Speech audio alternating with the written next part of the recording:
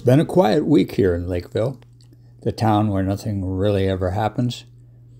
But a lot was really happening in Lakeville this year. A lot of things that never happened before. Wildfires up in Canada sent a fog here. It smelled bad and lasted for months. I couldn't even see the great summer sunsets. I'm sure the sun continued to set across the lake near the Salvation Army, as it did in past summers. But that has to be a matter of faith. To make up for it, though, summer continued much longer than usual. We had sunny days and blue skies all the way through October and November, possibly thanks to an El Nino, or global warming, or maybe God. That was a good thing, because there was so much happening here in Lakeville this year that the nice fall weather helped along. A lot of construction, a lot of changes. Tish and Mark, a few doors east, tore down their garage after renovating their entire house and began construction of a big new garage. Tony and Corrine on the north side of us started a huge renovation on their old cabin, and they rented the Schramm's house on the other side of us for the winter. Houses all around the lake were being torn down and bigger ones going up. Mark Maletsky on the North Shore said it was as though Lakeville was being gentrified. Louis sold Louis' Food and Spirits in the spring, and Mike, who owns the Oxford Tavern, bought it.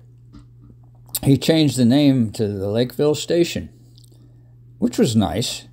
Makes it easy for out-of-towners to know where to find it. Helicopter Chet bought the old bait shop. He bought it because some entrepreneurs were planning to turn it into a jet ski rental. Chet said at the time he didn't know what he was going to do with it. All summer long, as the foundation was laid and the walls were being erected, it was taking on a new shape. We all struggled to figure out what it was. I imagine people around Stonehenge enjoyed the same sense of wonder as those rocks were being stood up. But we weren't worried. We know that anything would be better than a jet ski rental. The extended summer and the elongated fall certainly helped a lot of things catch up.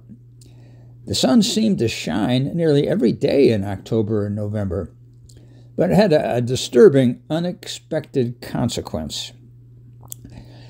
Conversation in Lakeville at that time of the year usually centered around complaining about bad weather and cloudy skies and the need to get our boats out of the water before the lake freezes.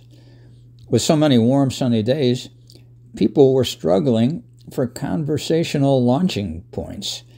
Subjects we didn't care about took center stage, but they didn't seem to open the floodgates of discourse the way bad weather observations did.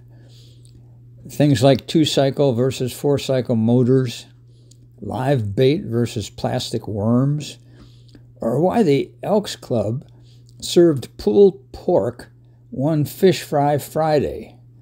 They just weren't the catalytic talk starters that bad weather used to be. But some things in Lakeville did stay the same.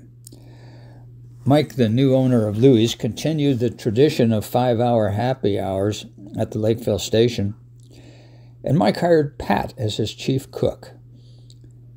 Joyce and I knew Pat as the waitress hostess at the Celtic Inn, the other Lakeville restaurant. We had dinner there often.